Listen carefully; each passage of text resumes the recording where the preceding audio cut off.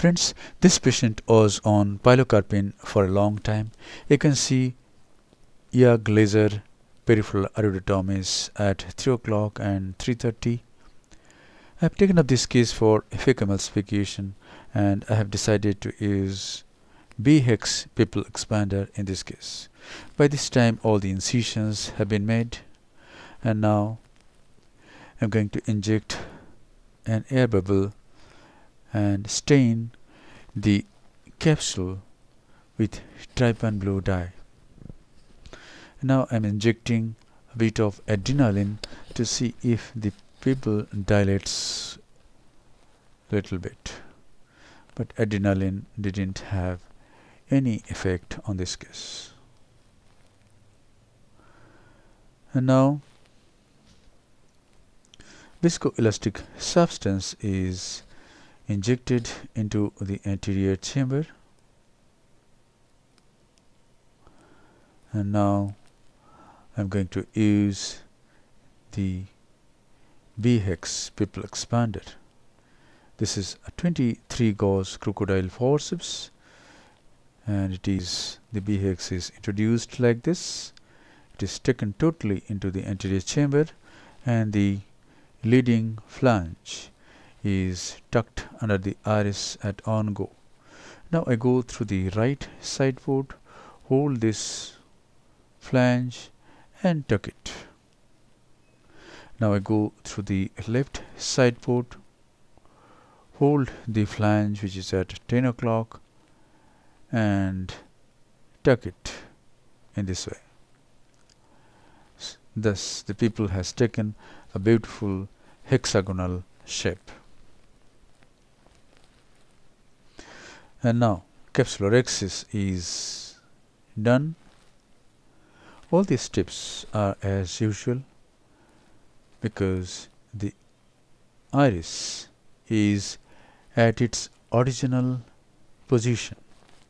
If we use iris hooks, the iris is pulled towards the cornea, but in B-HEX the pupil is at its original place. So all these steps are as usual, and adequate sized capsulorhexis has been done. Now hydrodissection is done.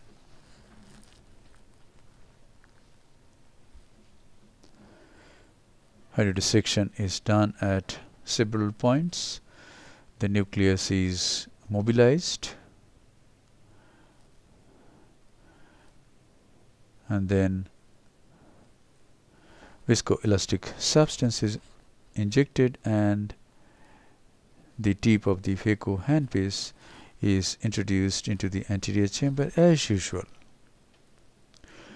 Nucleus management part is being edited to shorten the length of the video.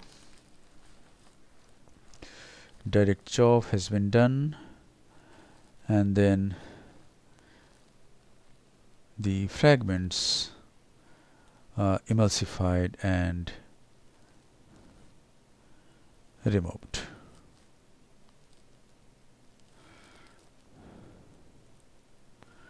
In this case, I have decided to use bimanual irrigation aspiration, and you can see that there's a lot of cortical matter, and epinucleus is also remaining, and this can be removed by bimanual irrigation aspiration. The aspirating probe is through the left side port, the irrigating probe is through the right side port, and the epinucleus and cortex has been removed. Almost 180 degree has been removed. Now I change hands and remove the other half.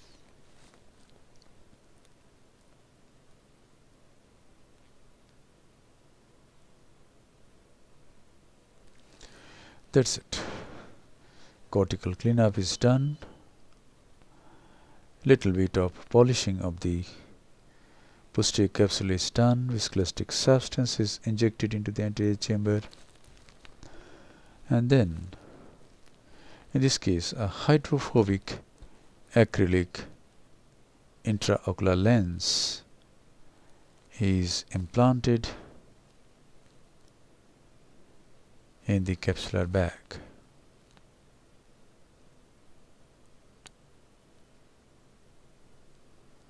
This is a hydrophobic intraocular lens from Appasamy Associates, Superphobe. It's a beautiful lens, no financial interest, but I am very much grateful to Appasamy Associates.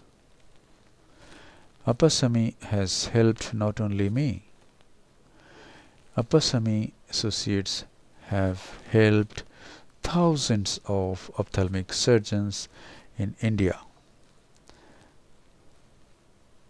And now this is how you remove the B-HEX.